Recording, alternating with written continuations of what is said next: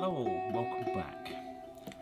This guy right here is the 560 amp Fogstar Drift beast of a battery. Although now they actually do one called the Beast. I think it's 600 amps or something. We've been running two of these batteries in series at 24 volts, powering the upstairs part of the house for the last year and a bit. And they've been flipping brilliant.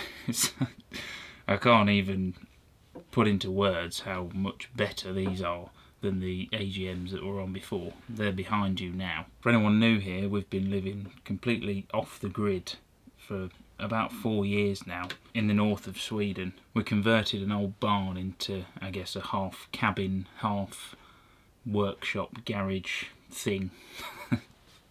And it's been brilliant. We've loved it. Loved every second of it. Obviously, being off grid, we need to have our own power, production and storage. So we started off completely on AGM batteries, and pretty quickly we realised they were crap. They didn't last very long. Came across this company early last year, Fogstar. They're a UK based company, and I saw that they were, they were trying to make some waves in the lithium battery market. So I was well interested in that. Got in touch, started chatting, and they said, do you want to try a couple of these monsters? And yeah, they've been absolutely fantastic. I also use their 100 amp version in my van when it's not broken. The van, that is, the battery's been perfect. I've been using it in the boat as well as for the trolling motor. See? But I mean, these batteries are mega. Two of these together, 560 amps at 24 volts. That's a lot of juice. And it's really changed how we do things here. We can go a lot longer now on between charges in the winter, because obviously living where we live, the winter gets very cold, very little sunlight, so we have to supplement with a generator. On the old batteries we were charging 2 or sometimes even 3 times per week, and then as soon as we swapped to these we went down to once a week, which was a major difference in cost, time, effort, faff, the lot. Sometimes it was even less than once a week, every 10 days, which is pretty good. However, we were chatting earlier on this year, and the way that this house works is 2 completely separate systems. Upstairs and downstairs are not connected. It separates things so I can do whatever I want down here in the workshop, and it doesn't affect upstairs, and vice versa. So we have 2 systems running simultaneously. But we're still on AGMs in here. These are powering downstairs, and they're crap, as I said.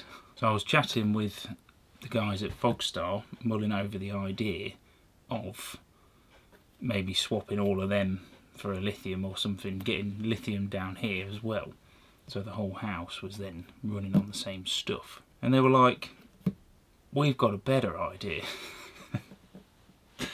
What you want to do is take those 12 volt batteries from upstairs, rip them out and stick them downstairs, and then we've got something even bigger for you to try upstairs. So let's go have a look. Ladies and gentlemen, I present to you one of the most ridiculous things I think I've ever seen. This behemoth is a battery. One battery. It's very big. It's on wheels. It's 140 kilograms. So we're going to go to the... That's why it's here. I didn't bother trying to take it upstairs. So this is 48 volts now. We've stepped up again.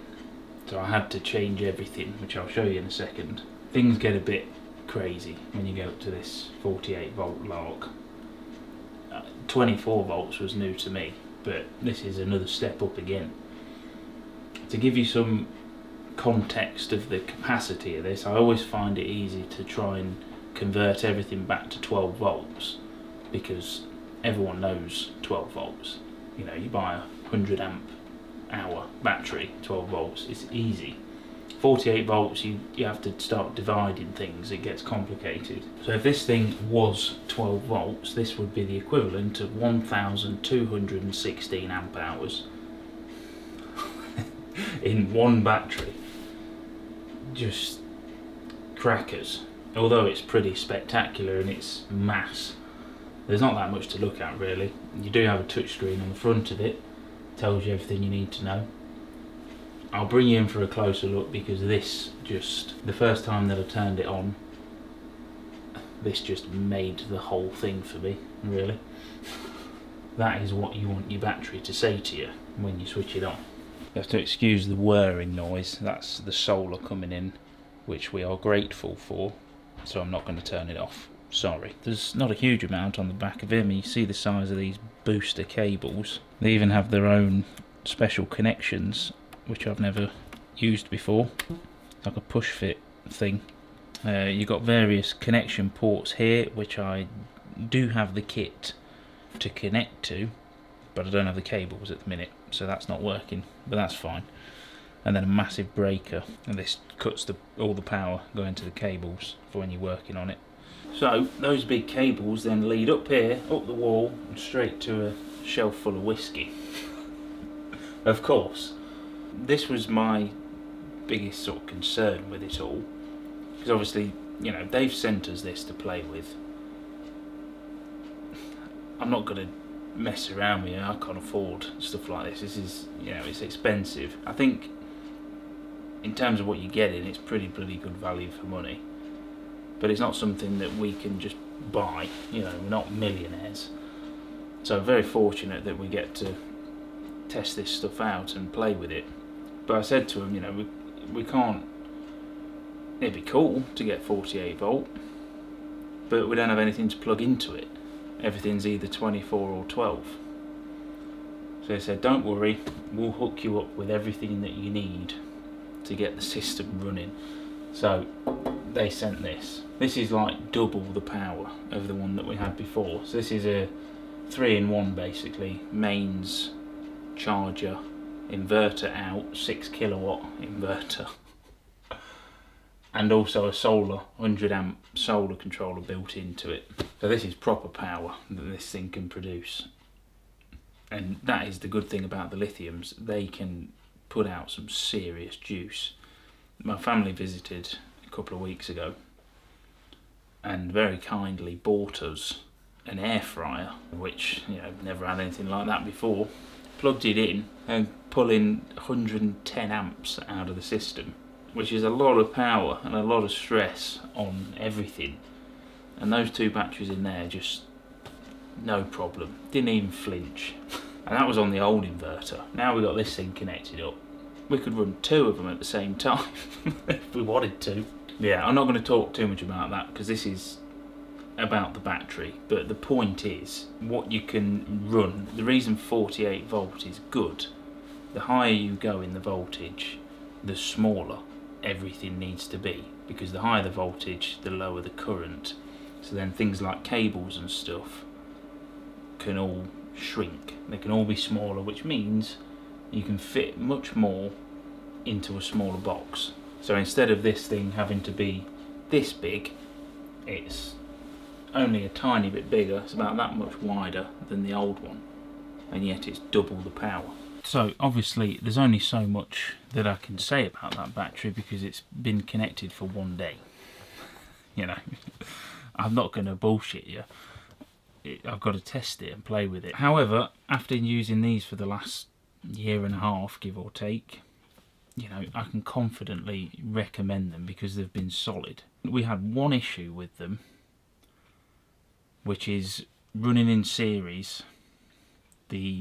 On the app on the phone, the BMS, they were slightly off from each other, so you'd get different readings. It's not like a joined reading, but using the shunt, as you should do really, once that was calibrated right with the right settings in it, then it didn't matter. I don't even look at the app, to be honest. I just use the shunt and that tells you everything you need to know. But that was like the only teething problem, I guess you could call it. Other than that, they've been solid, and yeah, I'm sure it will continue to be solid for many years to come. That's why they give you a 10-year warranty.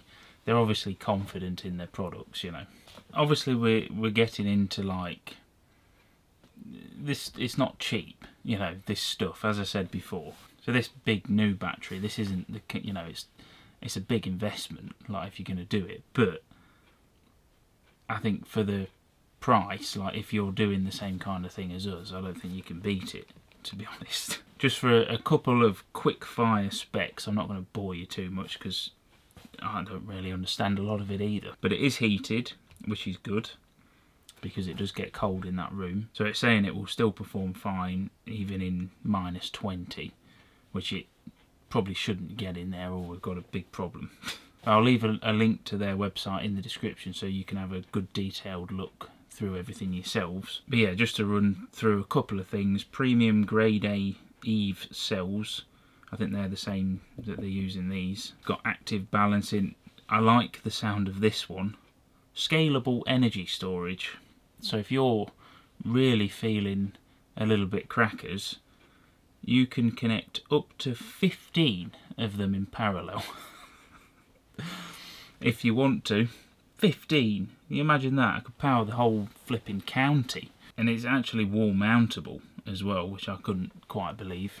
As I said, 140 kilograms.